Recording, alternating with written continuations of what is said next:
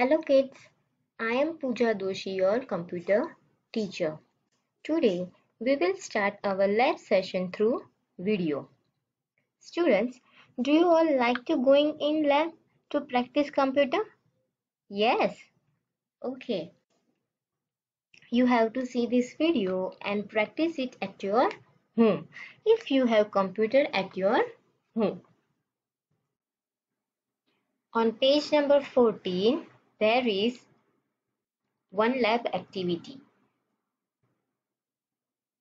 Introduction to Wordpad. In first standard, we were typing Notepad, but this year we will type in Wordpad. In this topic, you will learn that a computer is a wonderful machine and it helps us in many ways, like writing notes and stories. Wordpad is word processor program. It helps us to create, store and print text. Starting Wordpad. Wordpad can be started as follow. Step 1. Click on Start button. Step 2. Click on All Program.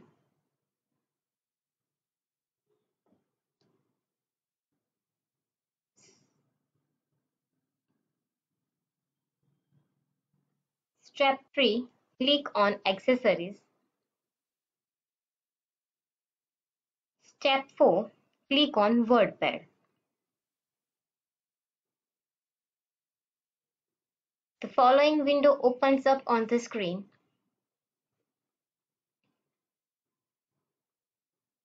This type of windows open up on the screen. Now let's see how to type in Wordpad. Typing in Wordpad. Step 1. Start typing where the cursor is blinking. Step 2. Give space between two words using the spacebar key. Step 3.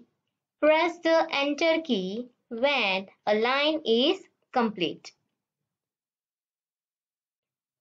Step 4. Now type the next line. Your text will appear in the following manner.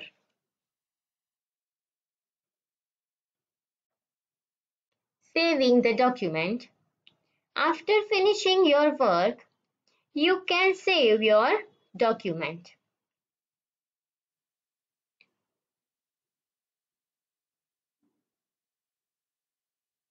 Step 1.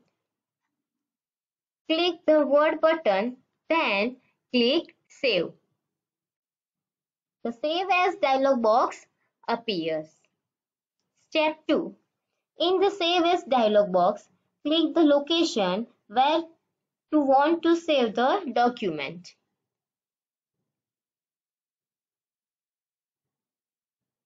Step 3. Type any name in the file name box.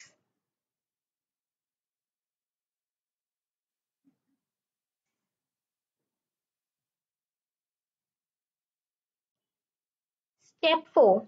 Click the Save button. Your file gets saved at the location.